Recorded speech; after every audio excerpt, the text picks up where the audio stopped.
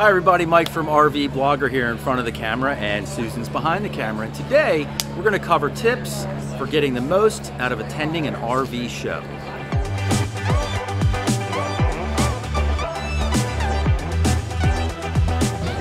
When you get here and you have to go through security, remember you can't bring in any outside food or drinks, and you can't have anything like a pen knife or pocket knife in your pocket.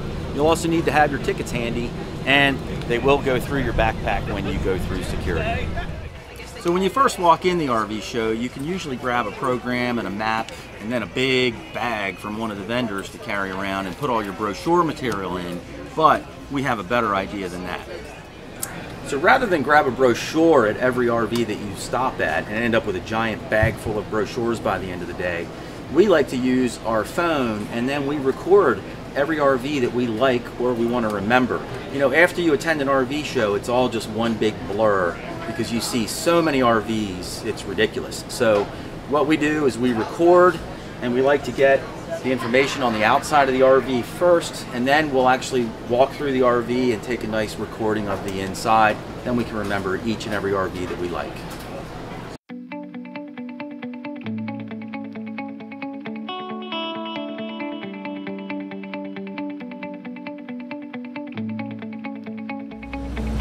Try to get here nice and early. We're here first thing in the morning, and the crowds are not too bad at all. Later today though, it's going to be a different story. Some RV shows are all inside, and some RV shows are outside, and some are a combination of both.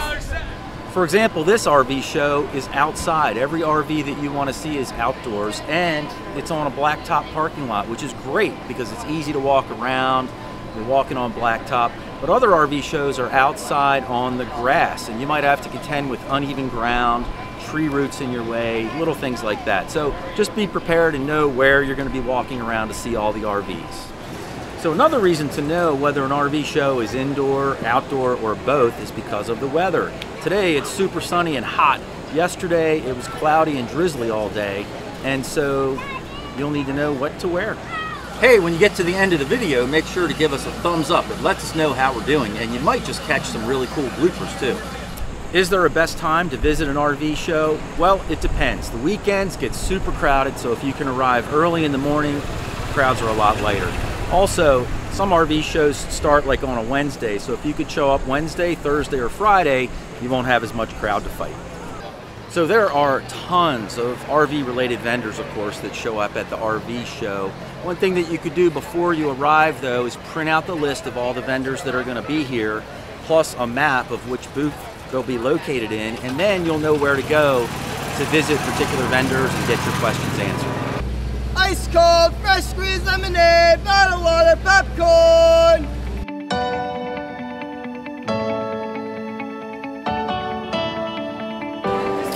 So the information booth at an RV show has maps and people on staff that can direct you wherever you need to go.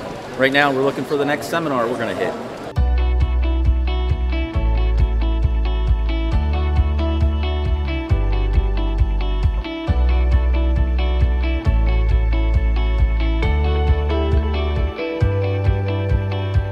Another great thing about attending an RV show is that you never really have to worry about charging your phone if you're taking video of all the RVs, because a lot of them are USB equipped and you just plug it right in. Should you buy an RV at an RV show? Well, one thing is for sure, it certainly appears like they have very deep discounts at the RV show. They'll show a sticker price of $120,000 and you can buy it today for $70,000. But be aware, those deep discounts are factored in on purpose. They want you to feel like you're getting a huge discount at the RV show. You can get a great deal, but you should take your time and negotiate and come as prepared as possible so you get the best price that you possibly can. Some huge RV shows actually have used RVs for sale, as well as all the new ones that are at the RV show. And if they don't have the used ones at the show for sale, they will have a list of inventory of used RVs on their particular deal lot that you could also make a great deal on at the RV show. They're interested in making sales. Now, We always recommend that you buy used if you can instead of new because of depreciation, and we feel like you'll get a much better price on your RV if you buy it used. But if you want to have all the latest and greatest features, amenities, bells and whistles, a brand new RV that no one's ever driven before, then a new RV at the RV show is a great option to buy one.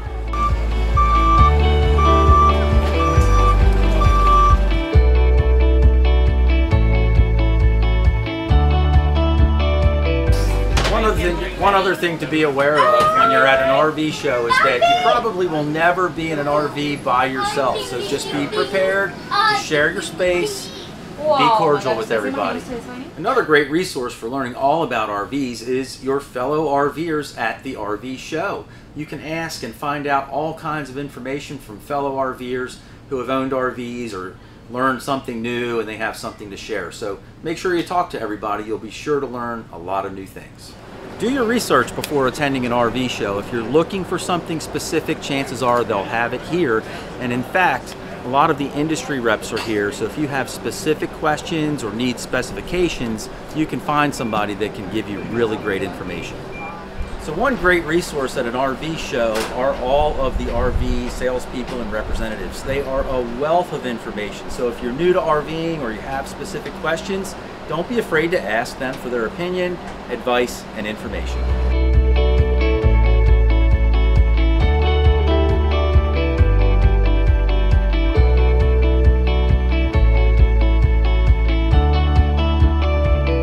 Did you know that you can test drive an RV at an RV show? For the motorized RVs, they have a separate lot and they keep RVs over there so that if you want to buy one of these drivable RVs, they can take you over to the driving lot. You can hop in one and drive one that's similar to the one that you want to buy. And if it were me, I don't think I would ever buy an RV if I couldn't test drive it first.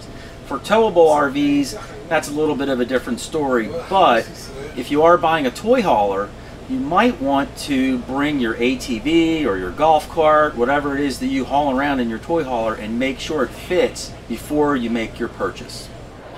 To check out more of our YouTube videos, just click here, and don't forget to subscribe and hit the notification bell when you do. For great articles and resources all about RVing, check us out at rvblogger.com. So for Mike and Susan, see you next time. That's what I go. I can't solve that because I have time. Some RV shows are in weather-free locations.